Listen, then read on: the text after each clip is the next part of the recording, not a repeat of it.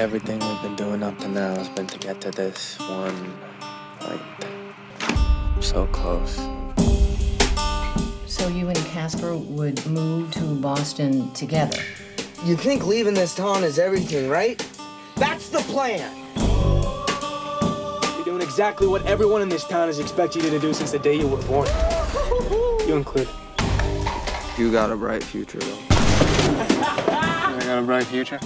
You're so much better than him. I'm not. Okay, we're no different. I'm pregnant. I can take care of you. Fantastic. You always got a place here. You're a hell of a hard worker and you're a smart kid. I didn't mean to be mean about your friend there. I just always hear about all the trouble he gets in all the time. Hang out with Casper. I know something crazy's gonna happen. But, you know, at least something happened. Put your hands on him, you put your hands on me, you understand? You're a little fish in the big pond, gasping for air. You don't trust no one but me. But we want this to go into something bigger, and you need to know the business. Okay? Okay.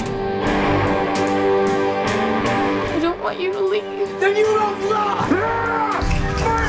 You know what they say there? Sometimes good things have to fall apart so that better things can fall together.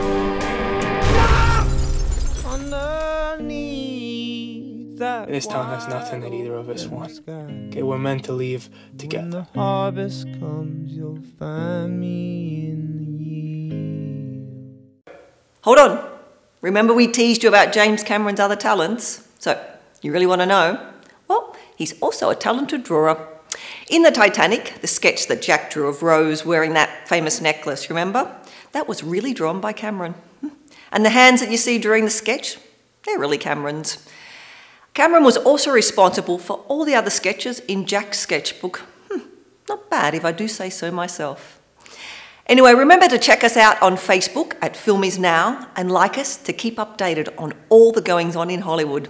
Bye-bye.